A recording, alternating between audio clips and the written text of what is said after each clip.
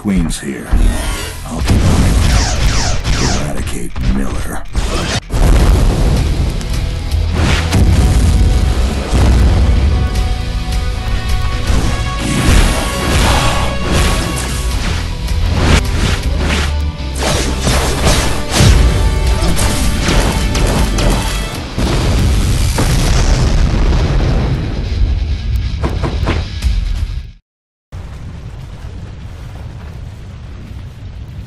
Avalon, the last signal is dead, but the Aza is still on course. It's the Queen, Jake. She knows everything Miller knows. The beacons were the catalyst, but now it's a runaway train.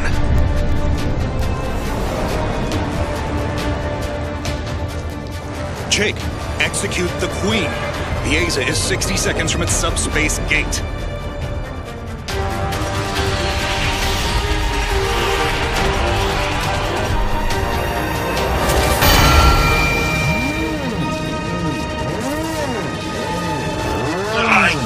I can't move! Jake, your vitals have gone blank here.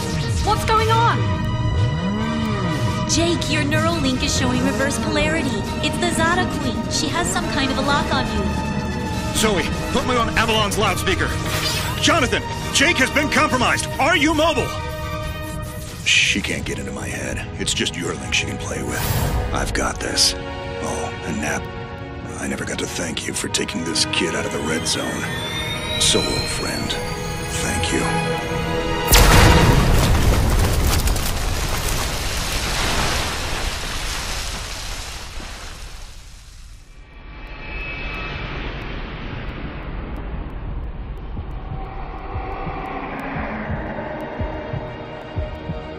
Jonathan!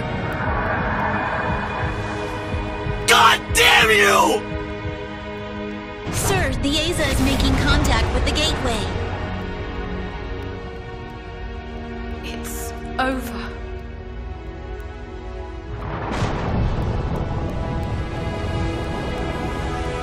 Not for you. Don't do it! Jake, no!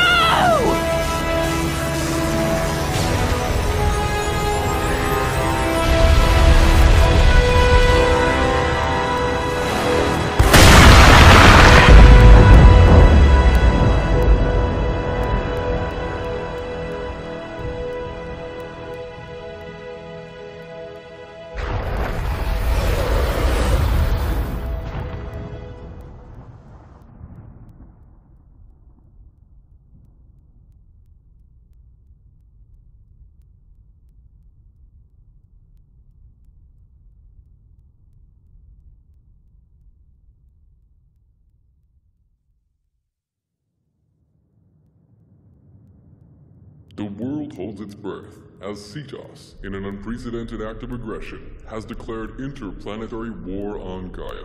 Commander Napoleon Venefray of the Ivonics has publicly pledged his continued support to the Gaia High Council at the Eden Dome, saying, "In these dark times, we stand beside you, humans, safeguarding the lives of humans." Preliminary scans have concluded that Cetos has begun deploying Zeta-human hybrids to the skies. The High Council convened an emergency meeting this morning to establish the rules of engagement and liaise with the Ivonics formation. Good morning. What's your name? I have no name. I am a self-improving artificial intelligence. Would you like to give me a name? Sure. I like